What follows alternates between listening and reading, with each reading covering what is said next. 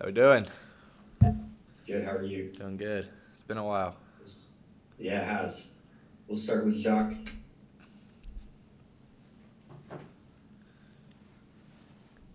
Hey, Myles. It's been a long time since we talked to you. Like Brennan said, when you got hit at Missouri that day, you ran right back into the huddle and you played the whole game. It's hard to believe that you wouldn't play again after that. Was that adrenaline that led you through that game that day? And just take me through your thoughts of that hit, and you think you play the next week or the week after that, or Right. Yeah. It was actually it was right after that hit on the sidelines. It was the touchdown pass to Terrence, right on the goal line, and then the defense lineman landed on me from the back, and I just kind of felt everything just tear apart at that point. But I mean, that was the second or third series of the game, so we had a lot more ball to play, and I wasn't gonna give up on those guys. And yeah, adrenaline did have a lot to do with it, but also the fight within myself had a lot to do with it as well. So we finished as strong as we possibly could, and then I went and got some medical attention after that. Yeah, I guess how much can you kind of walk us through? I mean, I know there was a debate over whether there would be surgery or not, and just what these last few months of recovering have been like. Yeah, it's been crazy. It was probably the strangest injury that I have had. I saw a lot of doctors. We sent the MRI to NFL teams, to professional baseball teams, to professional golf coaches, anything, tennis, anything with like the torquing of the lower abdomen, just to see if they had any advice. And no one had ever seen an injury like this in this exact spot that I had it.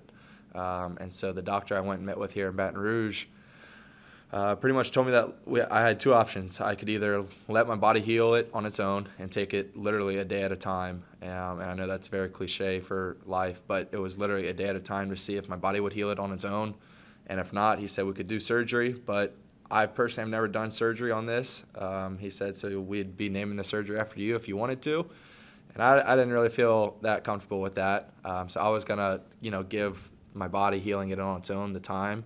And obviously, if worse came to worse, then I would have gone with the surgical route. But it was just, it needed time. And it was very frustrating because it was a very, very, very slow healing process. And it was literally a week at a time. And I would heal increments at like 5% at a time, and I was down at 0. So I would, 5, 10, 15, and then I'd be able to pick up a ball and I'd be able to just flick my wrist and throw a ball. And then, so it was a very difficult process. But I feel 100% now. I've been back in the weight room since we got back in January. I feel 100%. I feel strong. I feel healthy. And I'm ready to go.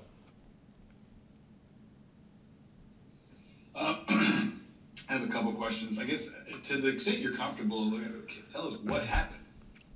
Yeah, so I mean, it was like I said, it was on that hit right after I got hit on the sidelines. It was actually on the pass to Terrence, the touchdown throw, and I was rolling out to my right, and I threw the pass, and the defensive lineman just tackled me from the back, and I remember my right knee got stuck in the turf, and so that was the first thing that hit, and then his body weight just came on from behind me and just kind of stretched my abdomen. Like half my body was going towards the ground, and the other half was getting hit from the back. And it kind of just ripped, those muscles in my lower abdomen. Obviously, at the time, I didn't know that, but I could feel something was wrong.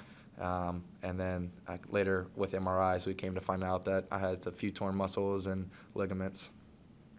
Okay. And what is your concern for, causing injury again?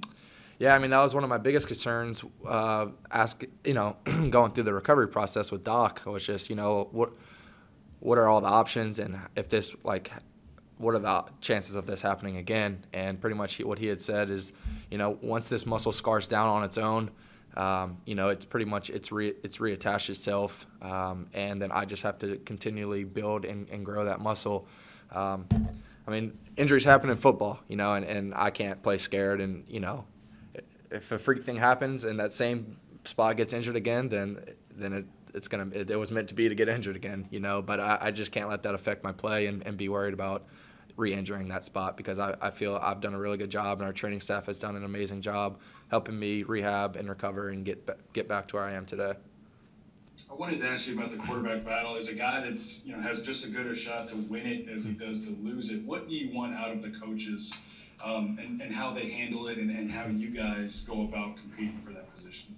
Yeah, I mean, this spring I'm really worried on, focused on getting myself better. And, it's been a long time since I've been out with the team and getting to gel with my guys again. It felt really good to be out there with a helmet on and a football on Tuesday.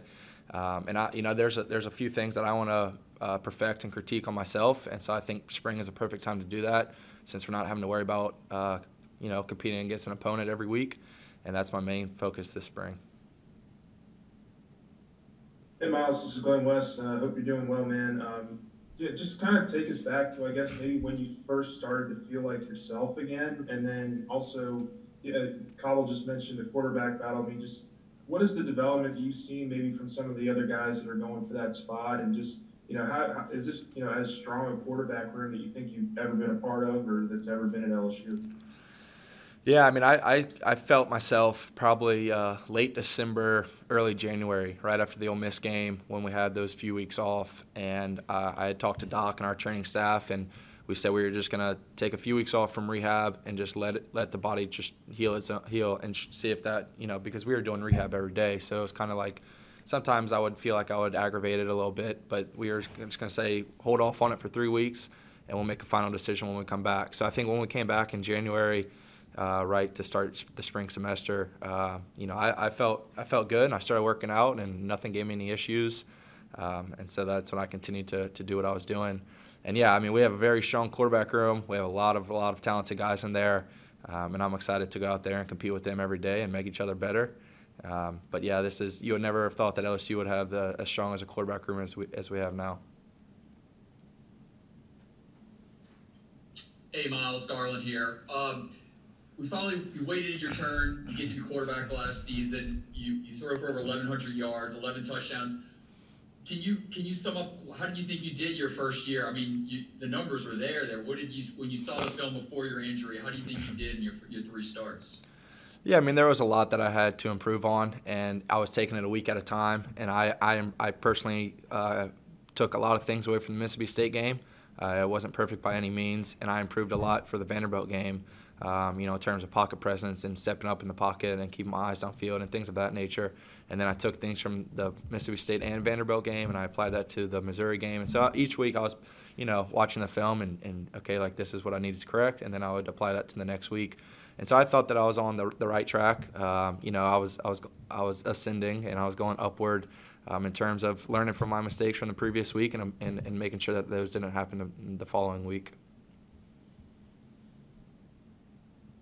Hey Myles, how much are you seeing in this offense that you recognize, and what are the things that you feel how much do you see the similarities working with, and what's it like working with Jake Peets as a quarterbacks guy?